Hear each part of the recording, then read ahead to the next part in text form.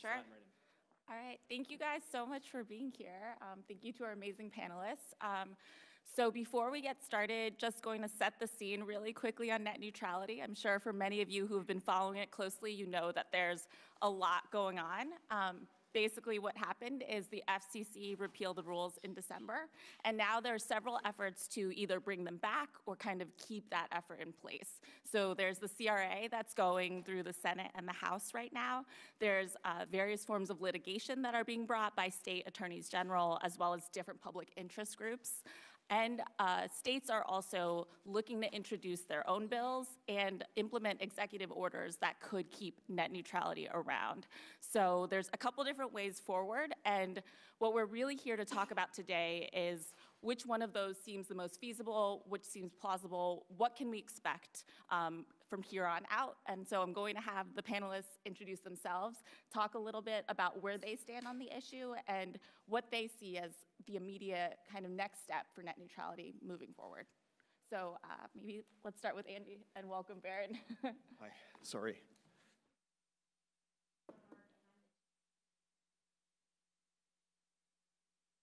Yes, I think you pushed that button, yeah. There we go. Sorry, I'll start over. I'm Angie Cronenberg. I'm the Chief Advocate and General Counsel at Encompass. Encompass is a trade association that represents internet and network companies. So the network companies are both wired and wireless companies that are delivering the traffic of ISPs directly to consumers, or the backbone of the internet.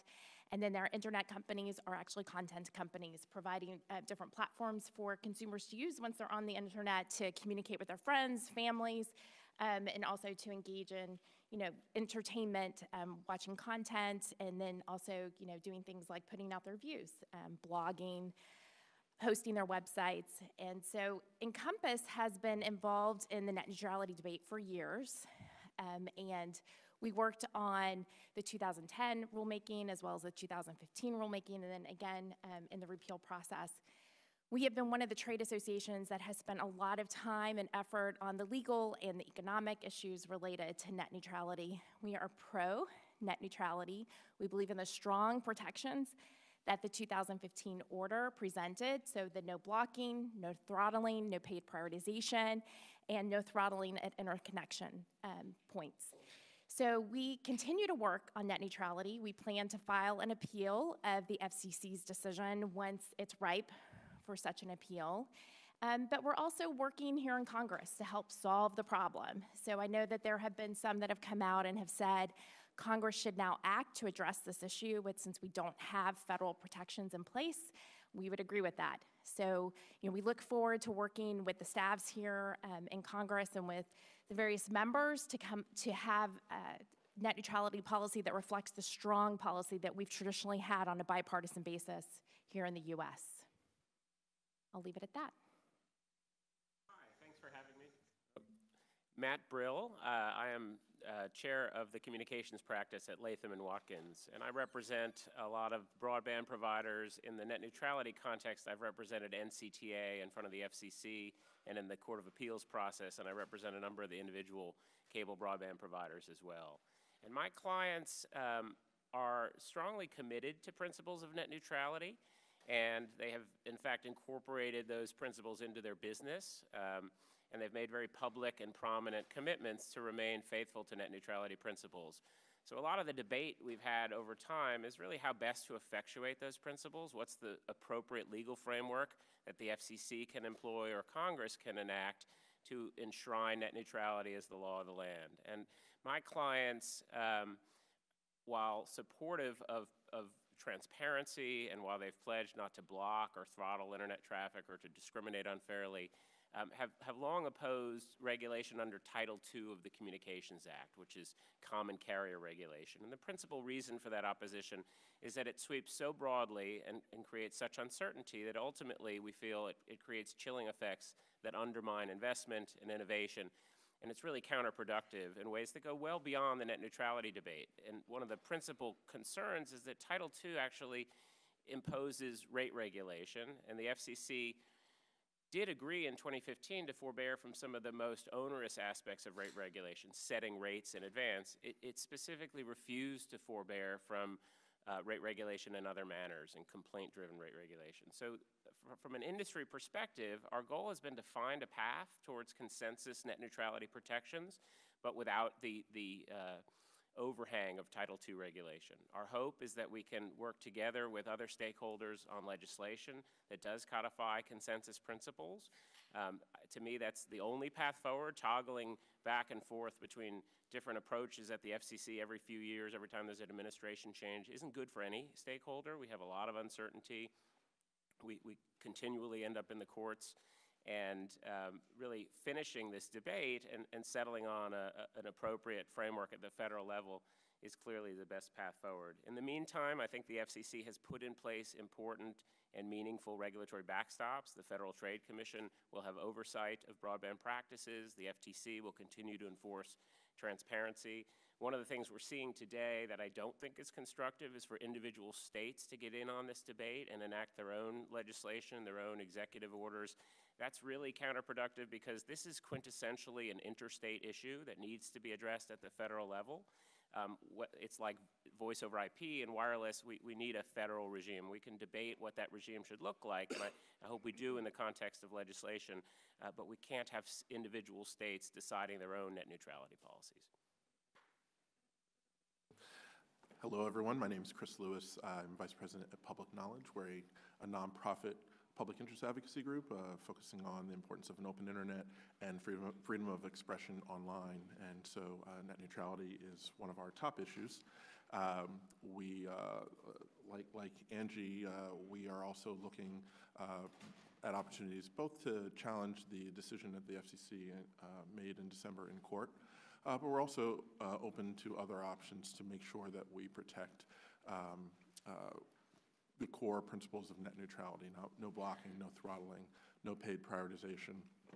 And while doing so, empower the FCC to protect consumers and their use of broadband generally. And so I think, you know, where we differ, where you might hear some of the same principles, say that Matt highlighted, we would add a few more, but also there are important non-net neutrality protections that come at the FCC that are important to consumers. So when you think about the ability to ensure truth in billing or affordable access to broadband, when you think of the ability for the disability community to connect online, when you think of a number of just basic oversight that you want when consumers have very few choices in companies to access the internet, it's important that there's a cop on the beat that is there to protect consumers in those ways. And that's why the FCC was created, and that's why we were very disappointed with the decision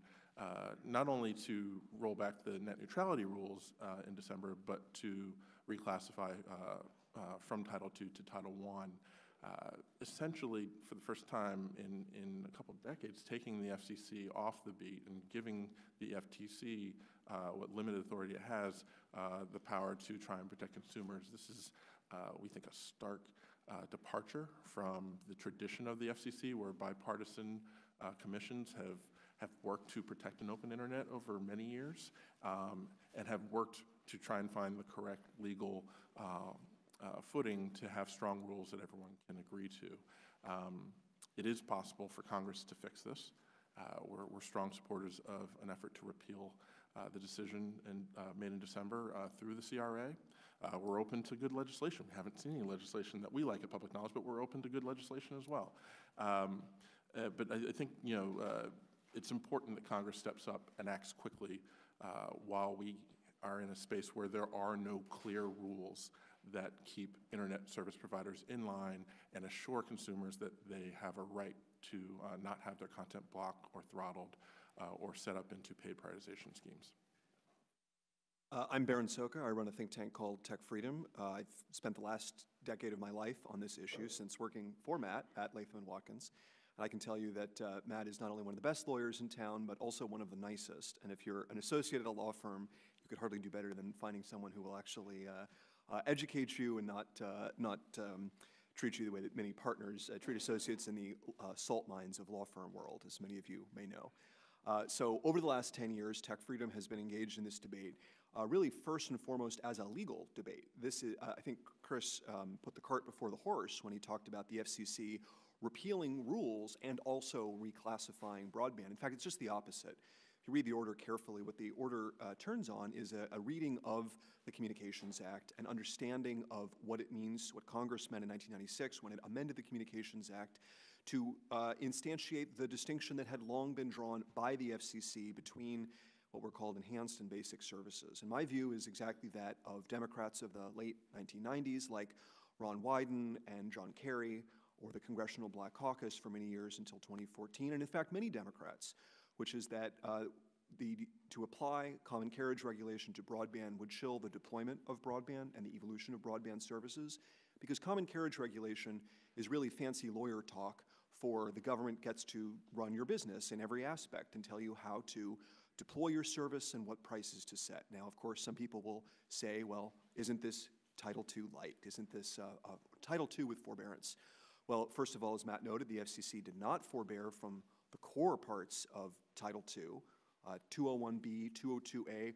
Those are the heart of common carriage regulation. Those are essentially the Interstate Commerce Act of 1887 that was used to regulate the railroads. Those are still on the table. Those can be applied at any time, and the FCC's forbearance, saying that they won't do certain things, is simply one chairman saying he's not going to do that. That can be reversed at any time. So we have the entirety of common carriage regulation on the table. I think that's a terrible idea. I think only Congress can resolve that. I think we're all in agreement that Congress needs to act.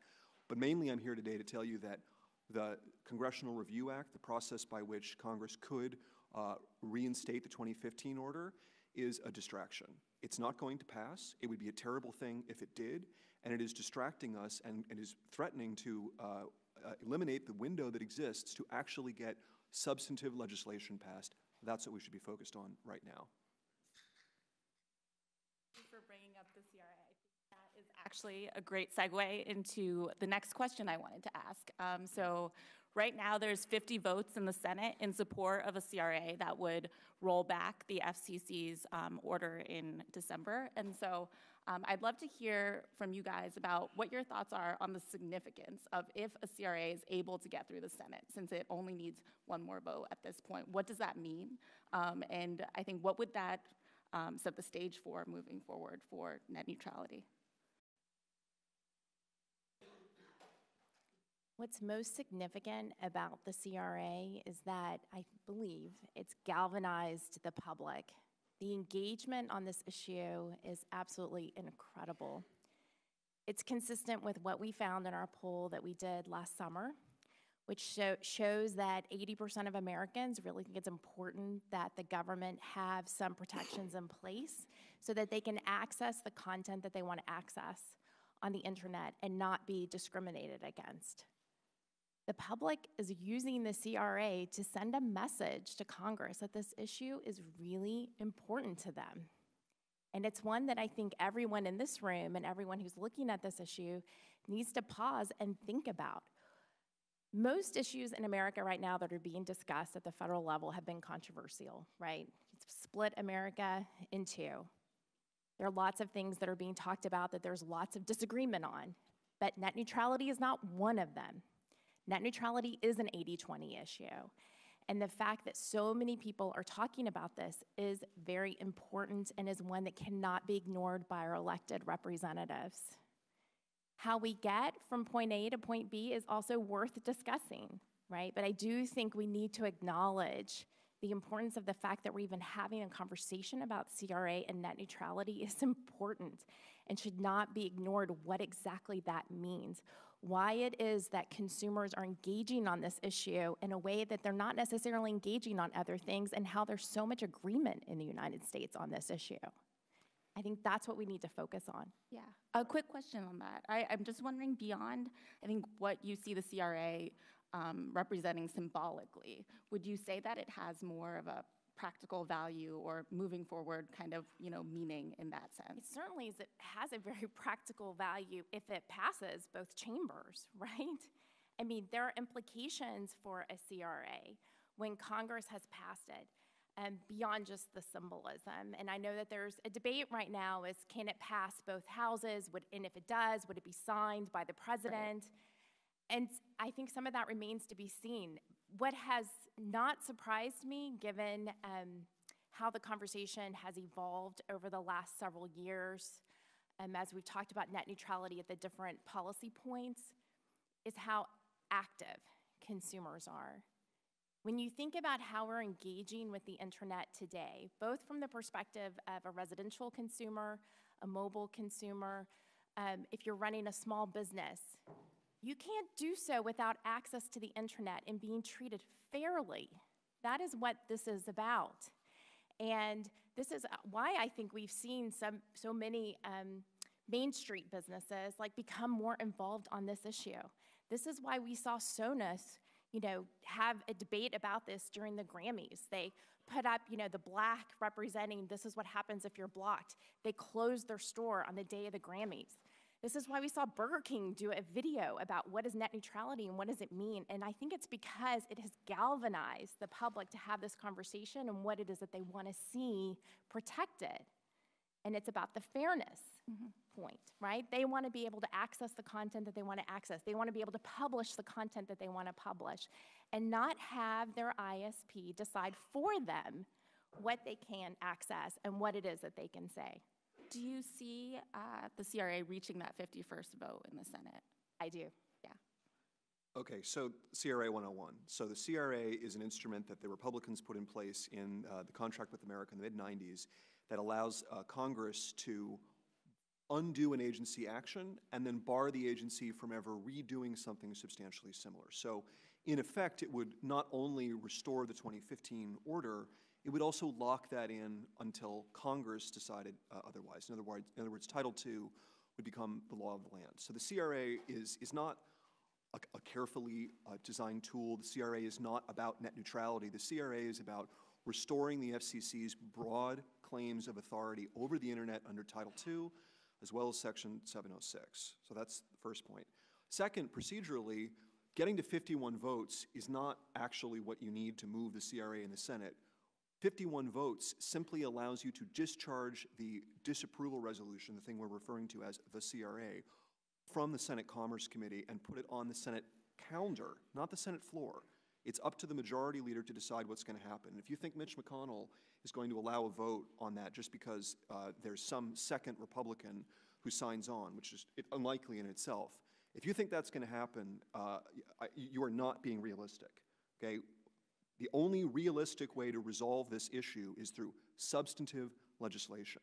The CRA is simply an effort to deflect and distract so that Democrats can say they're doing something without actually doing anything. They know the CRA is not going to pass, and they don't want to talk about substantive legislation. It has now been 7 years since Democrats put a substantive legislative vehicle on the table, but they have done so in the past. There have been bipartisan efforts to compromise. In 2010, there was an effort that was led by Democrats where Republicans missed the boat. They miscalculated, figuring that they would be in a better position to negotiate after the midterms. Well, the window closed, and that was a mistake. In 2006, there were no fewer than 3 bills, 2 in committee, and then the Communications Act update of 2006, all of which had bipartisan support that would have resolved this issue. We have spent the last 12 years arguing about this because we missed the opportunity to do substantive legislation, and that's what people are proposing to do right now when they talk about the CRA. It's not going to resolve these issues, and I would also point out to you everything that was said last year when Republicans used a CRA to roll back the broadband privacy order at the FCC, and every Democrat cried about what a blunt tool this was, how inappropriate it was to use the CRA in that fashion. The hypocrisy here is rank. We need to stop playing politics with this issue, and sure, yes, people agree on net neutrality, so let's have a piece of a net neutrality legislation. Every moment we spend discussing the CRA and state legislation that is going to be overturned is time wasted that we could be spending on working out the details of substantive legislation. So just to add to that history, Barron noted the many bills that have been introduced over time to try to get net neutrality protections from Congress. They've all failed, and it points to the difficulty that we have as policymakers and as stakeholders getting to an agreement on this issue. And I find that that disagreement is not about the core net neutrality principles. It seems to be about everything else that comes with the power of the FCC to protect consumers. And so, that's where we're going to find a lot of disagreement here, I think, because, one of the reasons, we support the CRA effort is because it restores the protections that this uprising, the 80-20 that Andrew was talking about, that there's huge consensus on, it restores it quickly.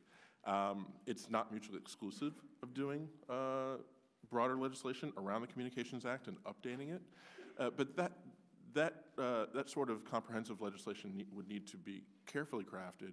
It would need to look at a variety of important consumer protections, some of the ones that I named earlier, that we find that many of the folks who are opposed to either restoring net neutrality through the CRA or oppose the rules that were repealed last year seem to have real concerns about. And that's where the disagreements seem to be. Should you have an agency that's empowered to look at whether consumers are being gouged as prices continue to go up on them on their broadband service? There seems to be a lot of disagreement about that. And so, the opportunity to restore the net neutrality rules quickly through a CRA is a great opportunity. I wish there could be, and if there is, we're open to looking at, legislation outside of the CRA to get there. But the problem is that whenever we see legislation, and the most recent examples, Ms. Blackburn's bill that's out there right now, the John Thune's bill in 2015, they've been bills that drastically limit the ability of the FCC to do its job and protect consumers on broadband generally. And I think that's where a lot of the disagreement is, as opposed to the core principles of net neutrality. Yeah, so remember that the FCC promised us that they weren't going to do price regulation, because price regulation has always been the core concern that led the FCC in the late 1990s under a Democratic chairman not to impose Title II on the internet. He talked about the dangers of subjecting the cable pipe to the morass of Title II. Price regulation was at the top of his list. That's why the FCC, when they first floated this idea in 2010, says, oh, don't worry, we're not going to do price regulation. Tom Wheeler assured us we're not going to do price regulation. And now Chris says, yeah, but we want the FCC to be able to look at consumers being gouged in prices. What Chris is talking about is he wants price regulation. Gigi Sohn has frankly admitted this. They're not hiding their agenda. They want to be able to use the full gamut of Title II regulation, the very things that sensible, centrist Democrats and all Republicans have always recognized would be disastrous for broadband deployment. They're now trying to dress that up as saying, well, we need those powers to protect consumers. No, we don't. We need core, limited, defined powers to enforce core rules and to police anti-competitive behavior. I think the Federal Trade Commission is actually in a very good position to do that, but I'm happy to talk about what legislation should look like, and we don't need Title II to do that. And one of the many reasons that we don't need Title II, a lot of people here have never actually read the Communications Act. They don't realize, for example, go read Section 606 of the Communications Act, the war powers of the president. Does anybody realize that Donald Trump, in a time of war, which we are in now, thanks to the 2001 declaration of war around the world, which is going to be perpetual, Donald Trump has the authority over all common carriers to declare that he gets to decide what gets prioritized and given preference. In other words, Title II, in fact, assures the opposite of net neutrality for this administration when they want to do so. That's the kind of thing that's buried in Title II. Nobody wants that, except maybe someone in the administration. We shouldn't have that on the table, and we can avoid that kind of problem by having legislation that is specific to net neutrality concerns that doesn't subsume the internet in the morass, as Bill Kennard, Bill Clinton's FCC chairman, put it, of Title II regulation. Chris, if you want to respond to that, and then we'll move on to the next question. Sure. I think Barron illustrated my point that we don't disagree on net neutrality principles. We disagree on the power of the agency and what that should look like. The example of increasing prices, whether you call it price regulation or whether you call it consumer protection, we have a difference of opinion on whether, as consumers continue to see their prices rise, and we've documented this and it continues to go up, should there be an agency that says that is empowered to look at those prices and see how it's impacting consumers, whether they have a lack of choice, whether there's a monopoly choice, and what that means for pricing. whether, it doesn't have to mean explicit setting of prices, but perhaps there should be something discussed by policymakers based on that analysis. If we don't have an agency that's even empowered to look at these things, then I highly doubt that, if you look at the speed that Congress is moving on something that has 80% support, I highly doubt that we're going to get something from Congress that really empowers the agency to look at these sorts of concerns. And that's just one issue of consumer protection. So, I think it's helpful that getting a lot of agreement on the fact that the net neutrality issues that are wrapped up in this debate about Title II probably are issues where we do have a fair amount of agreement, and I'm sure we'll get into the specifics of that. I do want to echo the point Barron made, which is that rate regulation is not a net neutrality issue at all. And on the merits of that question, we have an industry that's incredibly capital intensive, and we have a challenge as a society to build out additional broadband connections to reach underserved areas, whether it's rural areas or parts of urban communities. We have a challenge to continually increase speeds to keep up with consumer demands for streaming video and other bandwidth intensive applications. And it's really economics 101 that if we want the private sector to continually invest billions and billions of dollars, we cannot impose a public utility model of regulation that is going to inhibit that kind of investment. The threat of government saying, I will tell you later if I think your prices are reasonable, is not a recipe for investment. And I think there is pretty broad consensus on that principle. Most of the people on both sides of the aisle that feel passionately about net neutrality protection aren't arguing about rate regulation. We're talking about blocking and throttling and prioritization issues that are, I think, more consensus driven. So I think that the debate here is going to be a lot more positive if we focus on those net neutrality issues. The CRA, as Barron points out, would lock in a 1930s utility model of regulation that actually goes back to railroad regulation from the 19th century that is not a proper fit for broadband and not a good recipe for the broadband economy to thrive. I want to make, I know I've gone, but I want to make one final point. This is not just about broadband. This is about internet services. The FCC has jurisdiction over all communications, so any service that uses communications point to point is subject to the agency's jurisdiction, and the FCC's 2015 order implicates other services as well.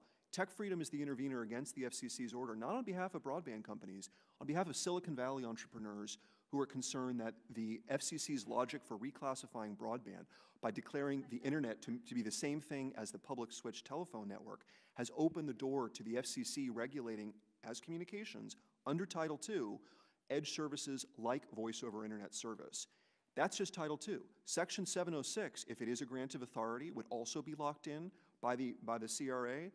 That gives the FCC authority over not just broadband, but any form of communication. So things like that, like talking to your phone, those are all things that the FCC could regulate. That's crazy. Congress never intended that, and yet the CRA would lock those things in. All right, so I think the next topic that we are going to cover, which we've all discussed a little bit, is just the fact that there's been a huge impasse for legislation. So even the idea that we want legislation, everyone seems to agree on that, that hasn't really been able to happen for a very long time. So I'm wondering what you guys think needs to happen in order for real legislation that you can consider that would actually make its way through Congress, what would need to happen for that to take place? Well, I could start. I mean, I think on the plus side, there is quite a bit of consensus. And when you compare this issue to many others that Congress grapples with, we're starting with more agreement than is typical of an issue like healthcare or some other more complex issues. So what do we agree on? We agree on transparency. Everybody agrees that broadband providers should fully disclose their prices, their network management practices, and other key attributes of service. We agree there shouldn't be blocking of lawful traffic. We agree there shouldn't be throttling of network traffic. And there are a couple issues that become a little bit more complicated. So paid prioritization is one that's gotten a lot of heat and discussion. I think there's broad consensus that nobody wants anti-competitive fast lanes and slow lanes that are decided on the basis of affiliation or that have other anti-competitive effects. It's going to take some work on a bipartisan basis to define exactly what kind of oversight mechanism should exist for paid prioritization or other forms of discrimination, but that's a solvable problem.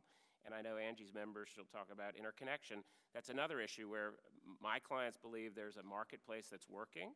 We believe that there's no need for regulation, but you can have a responsible conversation about what an oversight mechanism might look like. In my view, it would need to be bilateral. There are a lot of small ISPs that feel they get pushed around by very large edge providers. A company like Netflix has its own content delivery network. It's responsible for about 40% of internet traffic. If you're a small ISP trying to negotiate connectivity with a company like Netflix, they have the leverage, not the ISP. On the other hand, some of the largest ISPs have the ability to impose paid peering arrangements and other things. If we're going to have a conversation about economic regulation of those arrangements, even though they've worked well and prices for transit have plummeted and there are very few impasses, we can have that conversation, but it's going to need to be a bilateral conversation, not one side imposing regulation on the other to get economic advantage. Would you like me to respond to Yeah, that? go for it. As Matt indicated, I think there are areas where there's general agreement, and then as you get down into the details of it, I think you'll find that there's more disagreement than agreement, and things will need to be discussed. I think at the high level, what's really important is to be pushing the industry and consumer groups to be talking to one another to try to solve the problem so that the staff here aren't the ones that are trying to negotiate. So I would say that should be one of the very first principles, is that people should be having these conversations about how to solve the issues and bring them to the lawmakers. That would be a very useful development. While we have heard that certain companies, are very interested in legislating, I think we've yet to see the demonstration of companies and public interest groups coming together in a roundtable and having these conversations. And Encompass is open to doing that, and we would love to do that. We've had a few that have outreached to us recently, so we have some upcoming conversations that are happening, but I think more needs to be done to resolve the issues on behalf of staff and the members here in Congress, and we look forward to working on that. With respect to the interconnection issue, I want to say this. It is not the edge providers who have been the ones who've been accused of not cooperating when it comes to interconnection. And we have a number of proceedings that have happened at the FCC outside of open internet where a lot of evidence has been presented on the interconnection issues, and it has been large ISPs who are also very large video content delivery, the traditional MVPD business, MVPD services that have been problematic. So where there isn't a problem that needs to be solved, I don't think we should be asking Congress to solve it. Where there is a problem, that is what we should be asking Congress to handle.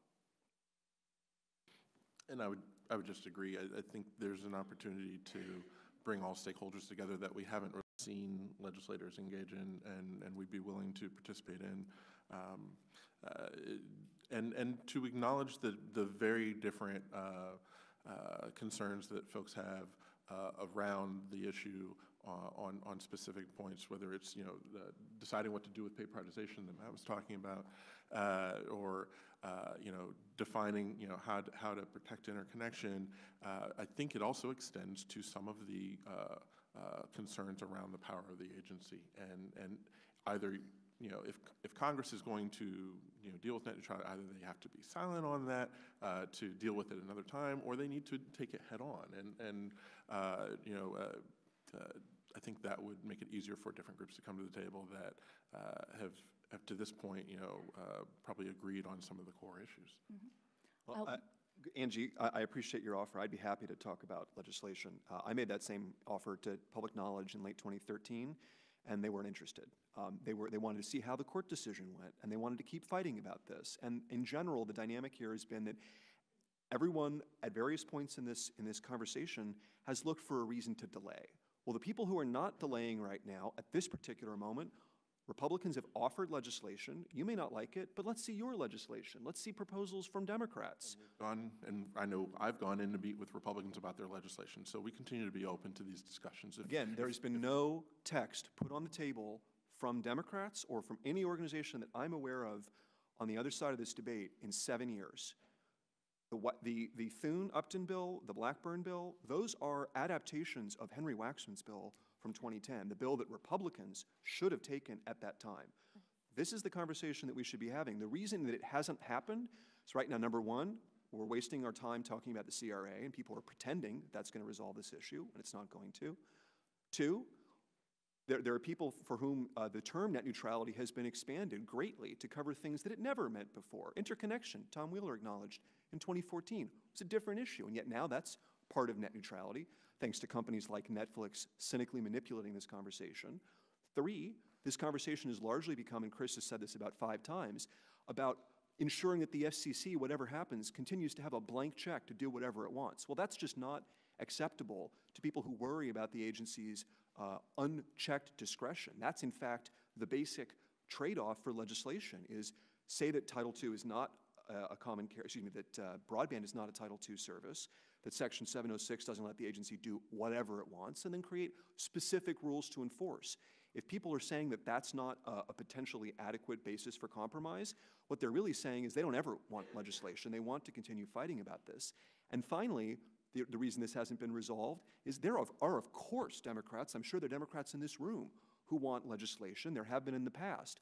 Unfortunately, President Obama decided to make this a partisan electoral issue in 2014 when he attempted to redefine net neutrality to mean Title II regulation of the internet. And unfortunately, that framing has made it impossible for Democrats to do what they have tried to do in the past, to come to the table and negotiate around legislation. So until we can somehow get around that, I fear this is not going to happen, and we're going to spend the next 10 or maybe 20 years continuing to go back and forth from Republican to Democratic FCC about this issue. That's not the kind of long-term certainty that anyone needs to make investments in broadband. Yeah, I was going to note back on the earlier question that you asked about substantive net neutrality legislation and what we've seen so far, that I think the pro-net neutrality public interest groups, including Compass, have not been completely satisfied with. In case you all had not seen, last week, Congressman Mike Kaufman from the Denver area came to Encompass's policy summit and gave about a 10-minute speech on net neutrality and focused why it is that those protections are so important that were found to be legally upheld by the DC Circuit twice from the 2015 order, and why he's now working on legislation that would enshrine those protections in law. And we look forward to seeing that bill. We haven't seen a draft yet, but we look forward to seeing that bill, and we think that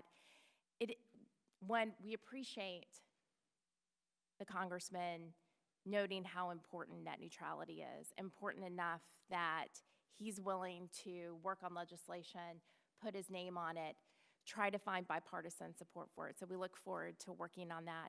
Baron, we also look forward to working with the other organizations that have spent a lot of time on this over the last couple of decades, how it is that we can come to an agreement and help push forward legislation that is going to protect consumers.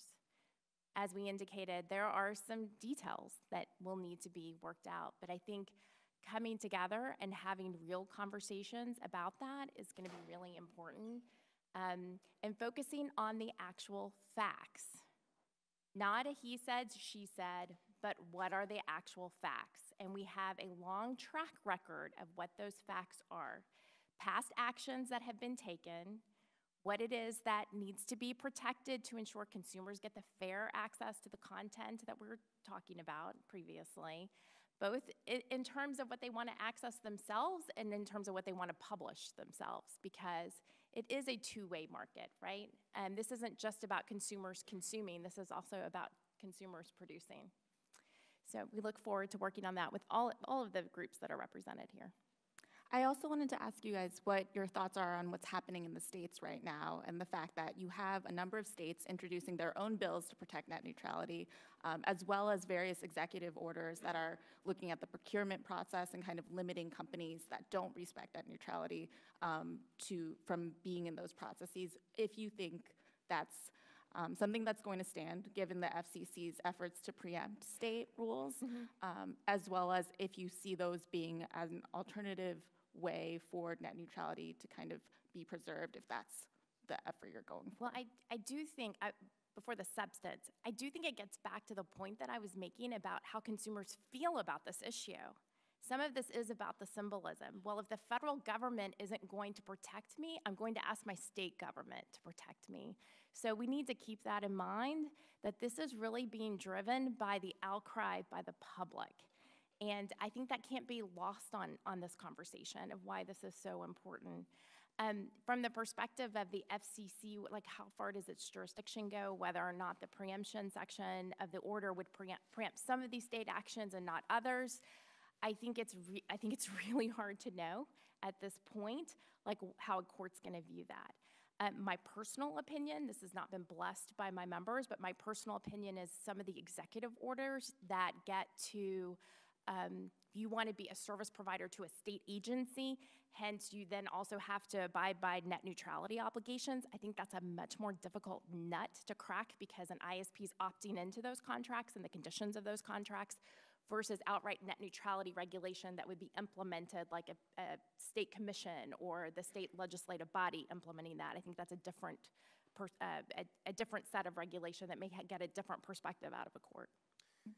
So some of these questions we've been discussing are certainly hard. I think this one's really easy. So net neutrality has to be addressed at the federal level. As I mentioned earlier, it is quintessentially an interstate issue. The internet is not subject to state boundaries. The FCC has found under Democrat and Republican administrations that you cannot sever the intrastate components, whatever they may be, with respect to internet access and regulate them without regulating the entirety of the internet. And that has problems not only under federal preemption, but under the Commerce Clause. So the 2015 order, the Title II order, paragraph 433, preempted states equally because the FCC said we have a carefully calibrated regime and states can interfere with it. At that time, they may have worried about states watering down net neutrality more than states adding to it. This order, the 2017 order, is more about preventing states perhaps from regulating in a different direction, but the legal principle is the same. This is not an issue for states. It doesn't matter if they attempt to regulate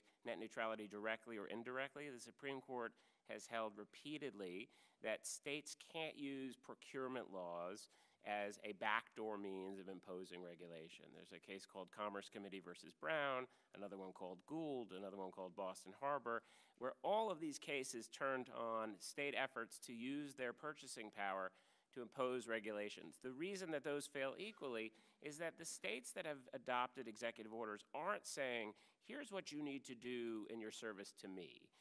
They're not saying you have to provide service to the state in a particular manner. They're saying if you want to do business with the state, you have to provide service to consumers in a particular manner. That's just regulating at the state level in a way that the FCC has squarely foreclosed. Now, to be sure, parties that challenge the FCC's order in the DC Circuit or other courts of appeals will have the opportunity to challenge whether the FCC had authority to preempt or whether it overstepped its bounds. What can't happen is individual states, for symbolic reasons or other, testing that proposition. It's a huge waste of public resources. It's a distraction from the congressional debate we should be having, and it's really not a constructive exercise. Two quick points. The states are being very open that their purpose is regulatory. I mean, they're writing these orders and the text around them in such a way as to make the judge's decisions very easy. It's not the states exercising their proprietary interest over their own procurement, for example. It is simply them trying to have a regulatory effect on the market. That's just in their own statements. You don't need to do any detective work to figure that out. And second, this is a distraction not only from legislation at the federal level, it's a distraction at the state level. Because right now, the Open Internet Order from last year, the Restoring Internet Freedom Order, turned authority over broadband back to the Federal Trade Commission and the Department of Justice at the federal level, but also the states in enforcing their generally applicable consumer protection and competition laws. And that's as it should be. If there are real problems with competition and consumer protection in the market, the states have the ability to bring lawsuits. Now, every single one of these state governors and state legislators could be, instead of putting forward executive orders and legislation they're going to be struck down, they could be instead holding hearings, drafting legislation, and asking, what resources does our state AG's office have to deal with broadband concerns? Do they have enough people? Do they need to hire more? Should they be working together on an interstate basis, just as the state AGs handle competition cases? Those are all legitimate questions. Those are things the states can do within their legitimate police powers that do not constitute an attempting to replicate federal telecommunications regulation. And no one's doing that because this is all about symbolism. And while some people might think that's a good thing, it is in fact a waste of public resources, a distraction, and an abuse of the legislative process to do things that and people realize are not actually going to stand up, that are just being done for political ends. So there are two state actions you see happening there. There's the legislative and the the executive order actions that are taking place. And then there's also 20-some attorneys generals who have challenged in court the decision at the FCC last year. I think all those taken in total, I agree with Angie, are a real sign of the discontent publicly with the decision that the FCC took. And I don't know the legal history like Matt does about the authority for states to get into these sorts of network issues, but I think it's challenging generally, and why folks look to the FCC for so long to protect net neutrality, to have different states trying different things. It is simpler to have the FCC act, and when the FCC has taken itself off the field from protecting consumers around net neutrality for the first time, I think that's why you see this sort of outpouring of actions at the state level. So, whether it's symbolism or not, I think it's important to take note of it. It just shows the overwhelming support for these protections and the fact that we need to have action soon to restore the protections that have been lost. No one is fooled that the FTC is able to actually protect consumers from blocking or throttling in any significant way. They have the ability to enforce in very specific ways consumer protection based on the promises made by companies or antitrust protections, and that's very limiting. And there's really been no record of the FTC being able to protect folks in the way that consumers are really looking for when they have so few choices for access to the internet. This is why we need bright line rules. This is why we've seen whether it's bills that public knowledge has criticized in the past, introduced in Congress, suggesting that there should be bright line rules. There's a real consensus that having bright line rules that are proactively protecting consumers is accepted across the board. And so I think that's the starting point, and we move from there. I have to respond here as I spend about half my time on the Federal Trade Commission. Most people who talk about this issue, frankly, don't understand the FTC's authority. The FTC, yes, its baseline authority is enforcing promises that companies make. And right now, broadband providers, all of them, have promised to abide by the 2015 rules. Now, that could change. That's true. But the FTC's authority doesn't end there. The FTC has the authority to use that deception power against material omissions, which is a very important authority. If the company simply doesn't tell you something, that can, in fact, be a very material omission. That's an easy case to make. The FTC has the authority to enforce the antitrust laws, as Chris noted. But the part of this that always gets left out is the FTC has, in fact, the broadest authority, perhaps of any agency in America, to police practices that it determines are unfair. That actually gives the agency broad discretion over consumer protection matters. Now, we don't know how broad, mainly because in 2008, when the FTC was ready to bring the first net neutrality enforcement action against Comcast, and the Democrat and Republican chairman and ranking member on the FTC were in agreement about bringing that enforcement action, the Republican chairman of the FCC insisted that his agency was going to decide these issues, and we have since wasted the last decade bickering and litigating about the FCC's legal authority. There is an alternate timeline in which the FTC started bringing those enforcement actions, and we would actually know what that enforcement action case law would look like. We know some of it because the FTC has brought enforcement actions in areas related to net neutrality, such as the AT&T case around billing practices. So it's just not true that the agency doesn't have broad authority. It does. If we want to fill in those gaps, legislation is the way to do it. But just to be clear, the sky's not going to fall. Even if there is no legislation and the FTC and the state AGs and the Department of Justice handle this issue until the next Democratic FCC reinstates Title II, they will be able to bring enforcement actions, and I assure you that they will be quite aggressive about doing it. So we are running out of time, and I want to open it up to audience questions. But before we do, if you guys could just go down the line really quickly in 1 to 2 words, kind of say what you would like to see as the next step related to net neutrality.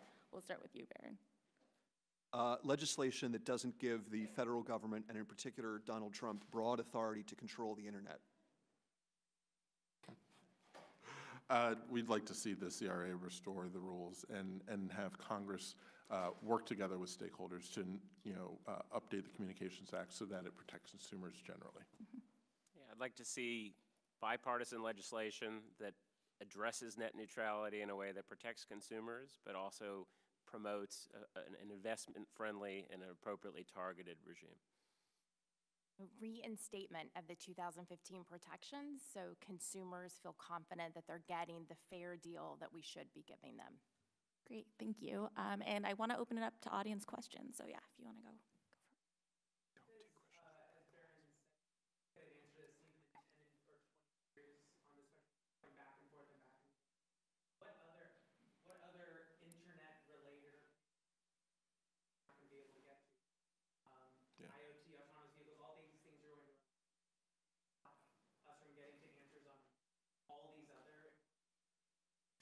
One thing I think is important to keep in mind relates to Barron's point that the sky isn't falling is let's not forget how much has been accomplished by the private sector in this area.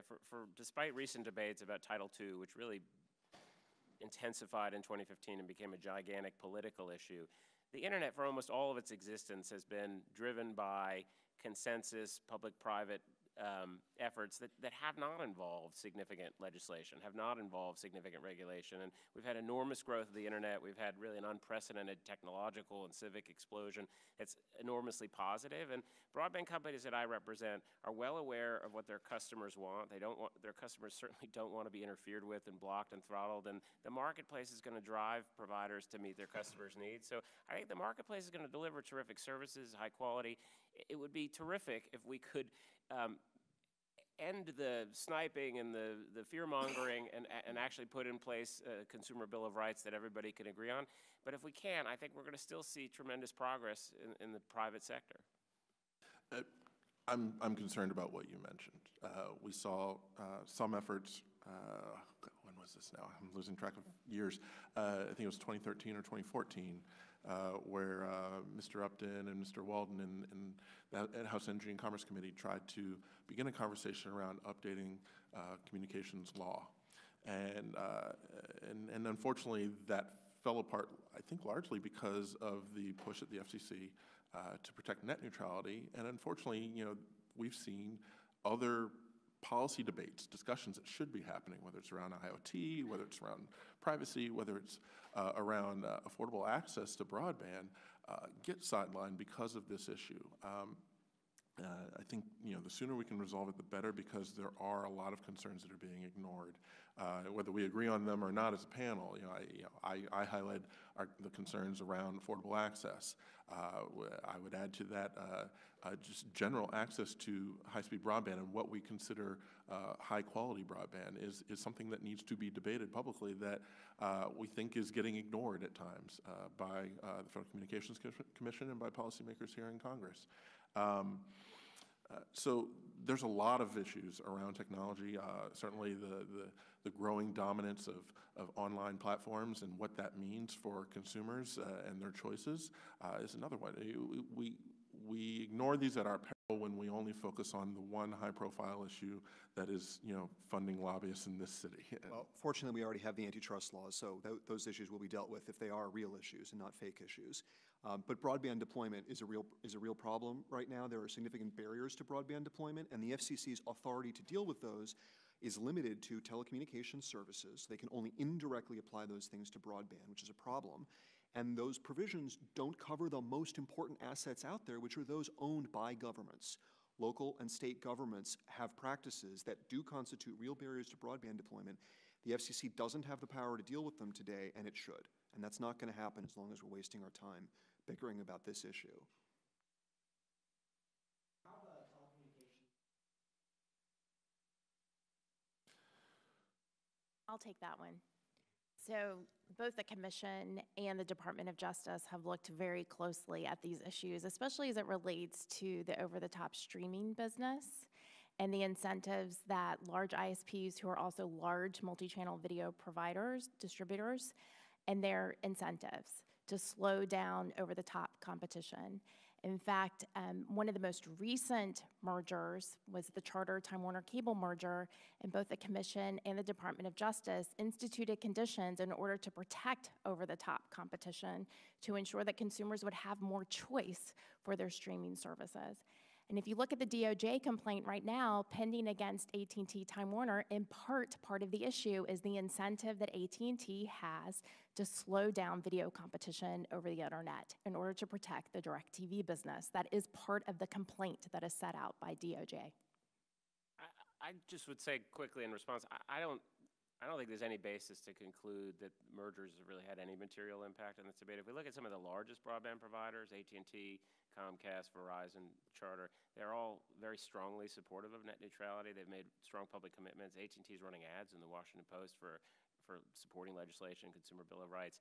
And when we go back to the few incidents throughout history that have been cited as net neutrality examples, the seminal example is named after a company called Madison River, which was alleged to have blocked VoIP traffic. It's a tiny little company with a tiny number of customers. So these are important policy questions, but I don't think there's any credible basis to conclude that the size of the providers has had an impact. If anything, the largest providers seem particularly attuned to the fact that they're going to be held accountable by Congress, by consumers, by social media, and by everyone for their conduct. What's made these mergers highlight net neutrality so much is the type of mergers that they are. You see companies that own the infrastructure of the internet, that are in charge of transit, now acquiring more and more content. And so they have content that they own, that they can benefit from preferencing, that folks are concerned that we'll see more and more of self-preferencing of their own content through either pre-prioritization or other sorts of management of traffic that we would consider unreasonable under the old rules at the FCC. So it's that sort of vertical mergers that we're really concerned about and make net neutrality even more important. It's great that companies are saying that they support net neutrality principles, but if there's nothing there to force them, I mean, Madison River is a great example. It's because the FCC has said for years that they will enforce net neutrality that many companies have come to the table and said, okay, well, then we can agree to these things. But as soon as that goes away over time, when we've already started to see some of this, companies will dial back what they think are protections that are important for them to continue to live up to. I think, unfortunately, that's all the time we have for questions today. But I did want to say the next fantastic panel that the Congressional Internet Caucus Academy is putting on about privacy and the regulation. And you can catch that on March 9th. Thank you so much to everyone for being here, and thank you to our fantastic panelists.